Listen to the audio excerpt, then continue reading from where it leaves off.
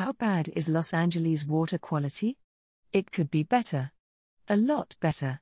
Without filtering it, you're drinking some pretty nasty contaminants.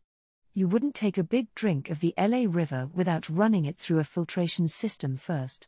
Let's dive deeper into Los Angeles' water quality. LA has a total of 21 contaminants analyzed by the Environmental Working Group, a consumer advocacy nonprofit.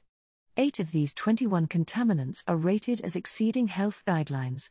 They include things like arsenic, hexavalent chromium, and multiple byproducts of chlorination.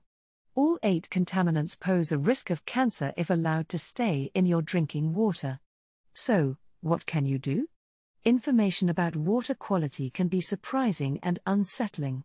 But there's no reason to lose hope. There are things you can do today in your household to keep you and your family safe and healthy. In your household, use water filtration pitchers with activated carbon to filter out 7 of the 21 contaminants, or 33.3%, in your drinking water.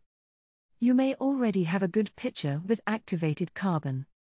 Find out if you do and save money on replacement filters and new pitchers when you use the links on this page. waterbadge.com/filters. To filter out 17 of the 21 contaminants, or 81%, consider a reverse osmosis water filtration system for your home. A few things to note. These filters are much more effective than water pitchers. However, the initial cost is higher and they require installation. To filter out 81% of contaminants, use our recommendations on the Water Badge Filters page. waterbadge.com/filters. For a list of the contaminants that can be filtered out by a whole house system, go to waterbadge.com/LA.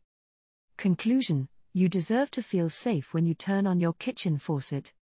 At Waterbadge, our goal is to make that a reality.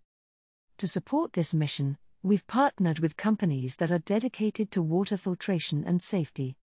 When you purchase filters and systems through them, you're also supporting Waterbadge's mission of cleaner water for everyone.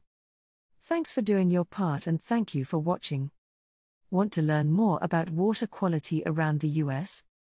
Click subscribe and tap the bell.